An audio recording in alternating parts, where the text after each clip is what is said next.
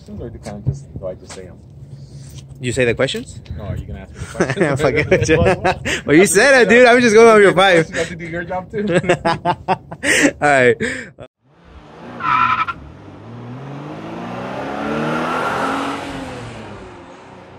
Alrighty, everyone. Welcome back to Automotive Anatomy. Today we have Adam. Adam, thank you so much, man. Thank you for making some time for us, man. So tell us, man, what do you drive? So this is my 1995 Honda Accord Coupe. Picked it up 5 years ago. 5 years ago, wow. 5 years ago. Where'd you pick it up from? I actually picked it up from this old man. He had a little bit beat up, all stock though, which I was looking for. And basically I just messed it up. You just messed it up?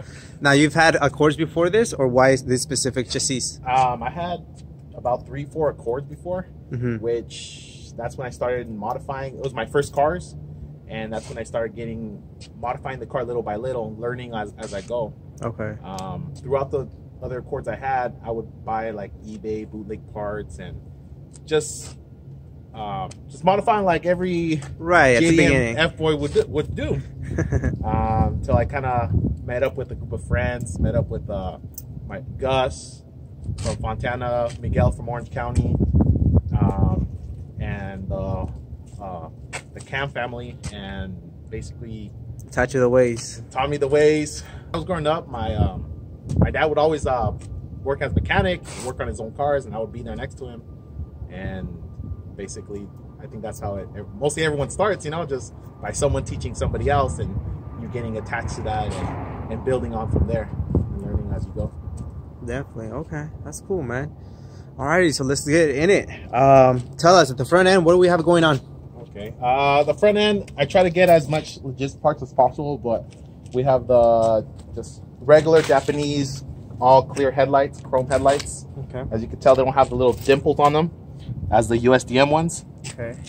Retrofitted with Mirimoto's D2s, I believe. I got these from another Accord guy.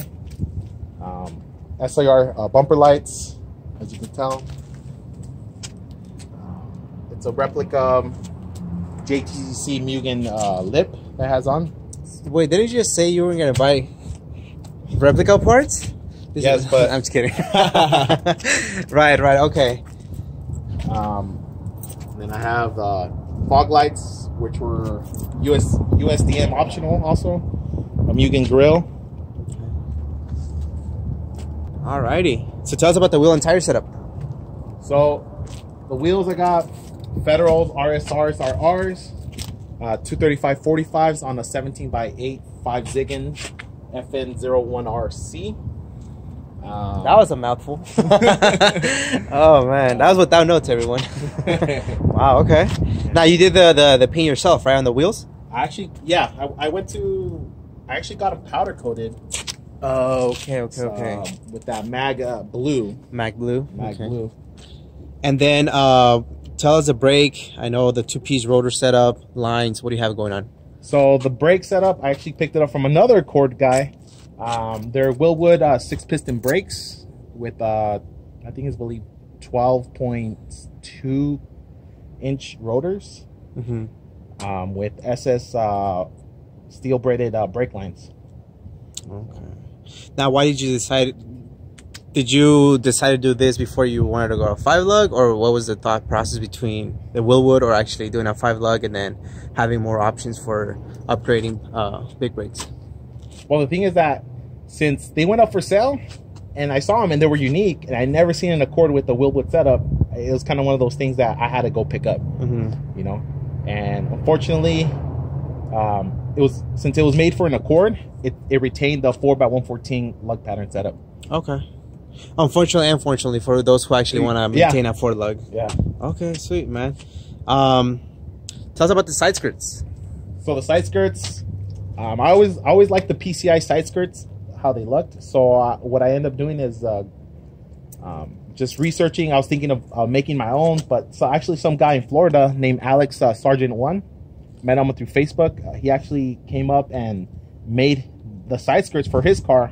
So I hit him up, we had a conversation, and he ended up selling me and shipping me the side skirts you see here. Okay, and so I think he got the inspiration from the PCI, right? Yeah, the PCI side skirts. Right. Okay, that's nice, man. As you can see, I have the Honda of America badges that were only in Japan. So since the coupe and the wagon were made in the U.S. and imported or exported. Yeah, that's funny, Japan. Right? Exported to Japan. We never say that. Okay. So it was exported to Japan. They added little badges right there. They also added little things around the car that pretty much said that, like, this car was made here in the U.S. but exported to Japan. The back, nothing much, really simple. Just I have a authentic Mugen wheel. Also, I have the Accord Coupe SR badges. And just, as you can tell, the rear fog. This is the rear fog. And that's it. No, that's nothing too crazy. Just keep it simple, though, right? Simple, yeah. Sometimes, well, less is more nowadays, I think. Yeah, that's something I always tend to follow. Less is more. Less is more. Good. I think because you went through those phases already, right? Yeah. You mentioned. Yeah, I mean, you go with all those sticker bombing, fake lips, those what do you call it? Fenders, or what do you call those? Never put grass on your fender. So, I mean, everyone seems like they want to add a lot to your car, and it just takes away from the look, I guess you could say. You go overboard. You go overboard, and it just starts looking ugly. Right. Cool. Tell us about the exhaust system that you have going on. The exhaust system is just a 2.5 inch all the way. It has a K-Tune high flow cat, and it has 2 resonators and a vibrant exhaust. That's it. That's very nice. I had to add the cat on there because I couldn't take the smell of the exhaust anymore. Feeling drowsy and driving. Yeah, it was. It actually made me put it on after I went to Washington. So I got the swap done, and I took it up to Washington. No cat, no resonator. It's just loud all the way, and the noise with the exhaust fumes. It was just, sure, it's a good idea. Let's go. Yeah, 20+ hour drive. Let's just, why not? So I believe those are from the older generation Accord, but I mean they flow nicely with this one, so I decided to just throw them on. S2000 steering wheel. And it's a direct bolt-on? It is a direct bolt-on. I heard that the airbag and the horn is also a direct bolt-on, but for some reason I just can't figure it out. So my airbag's not connected or my horn. So alright, it's gonna be I think it's a JTC short shifter, ASR dog bone extender, and Circuit Hero shift knob. Okay. And then you have the wood grain. Yeah, just the wood grain that came on I believe it was the special edition. Special edition. Yeah. So I did that, and other than that, that's it. That's it. Broadwood mirror. That's that Accord. Actually, OEM. Beat it up floor mats. Floor mats, but they're there. What are the future plans for the interior? The interior, not really much. I do want to get some cargo seats, some bucket seats. But other than that, if it gets to where I want it to, I would gut the interior. Oh, shit. I would have got the complete interior, but it doesn't seem like it's going to be there anytime soon.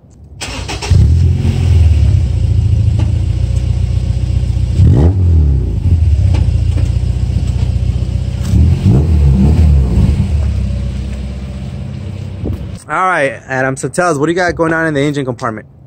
So I have a H22 swap, A22A from a Euro R Accord. Okay.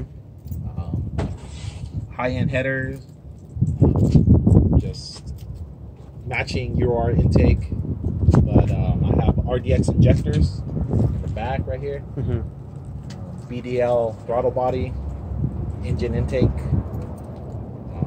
and then basically that's it. Nothing too crazy. From what I know, I believe I picked up this motor from my buddy.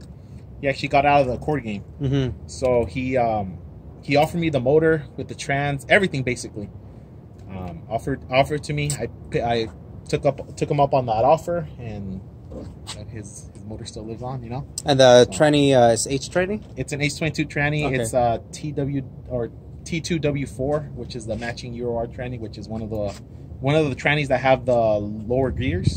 So it has high rev, and it sucks driving on the freeway because I'm at 80,000, am I like 4,000 RPM, going 80 or stuff like that, and it just screams. So it sucks. All right, and then I see you have a couple of the pieces from FFC. So tell us, what's FFC? What do they do? FFC, it's Fat 4 Custom. Basically, they create Accord parts for the Accord, because not a lot of companies are focused on this chassis or just Accord in general. So Alan and Jason, which are the main owners of FFC, they went ahead and started creating parts for the Accord chassis, which nobody else wanted to create. Specifically the 94 to 97. 94 and 97, yes. Okay. So, and so some of the pieces that I see are the battery hold down with the little engraved FFC, the radiator, FFC, and then the strut bar, which is a very nice piece. The way they utilize the firewall with the struts. Usually most, you know, obviously it's just from one strut to the other, but they actually did a little nice design over there. Now we can't see it, but do you have the rear one as well? No, I don't. So he doesn't support the companies. I do have the top hats, the FFC top hats. This is the second generations, but they didn't come with engravements on there, unfortunately. Okay. I also have one of the plugs over there. Just delete all the plugs, keep it a little more cleaner. Nice. All right. So what are the future plans for this? For the motor, that's basically it. I don't plan on touching it any more than what it is. It's already making good enough horsepower. Last time I took it to a dyno, I made about 219, 218 and some change. So that's enough for you. Yeah, basically for enough for a daily driver and, you know, fun here and keep there. It fun, yeah. So that's basically it. Nothing. Don't want to change it up too much. So I want to give a huge shout out to Daniel from WordRex, actually right here. He's the one that actually put everything together for me. Put in the motor, the transmission, and did everything, basically the complete work for me. I have no time to do it myself, or else I would try to. But even if I tried to, I wouldn't get a clean as work as he did with my motor here. But and I guess that answers your question, as if I put it together myself. No, I didn't. Okay. Nice. Well, yeah, he's a course specialist, so. Yeah, I think you did. Yeah, you did a video on him, no? Yeah, so purple Accord. Yeah, he actually changed my purple Accord. The blue Accord, I mean, the Valley Blue. Yeah, he's a good friend of you, right? Yeah, he's a really good friend. Doesn't even know what color code is his car. What are the future plans for this coupe, or any other project that you may have in your mind, and any shout outs? Future plans for the coupe would be probably, if I would keep it, I would want to get a paint job on it, make it look a little better than how it is now. But other than that, nothing really much. Hopefully track the car, since that's what I've been building up to do. But I've just been too scared to do it. I don't want to break it. Right. And basically that's it. That's what I have on plans for this one. Shout outs, I want to give a shout out to Miguel, that's actually in Mexico getting his dental degree. He got deported. Oh, sorry, my bad. he got deported, but we're saying he went to school. No, I'm just kidding. No, he did not get deported. So, and Gus Campos from Fontana, Carwin from Chino, Chris from, I think he's from Temple City or somewhere out there. Alrighty, man. Well, thank you so much for making the time for us, man. I truly appreciate it, man. I know you talked about some other plans with another Kanai Accord. I hope you don't let go of this one, but the next project will be even better. So, thank you, man. I appreciate it. Well, thank you for coming down. Is that how you clean it?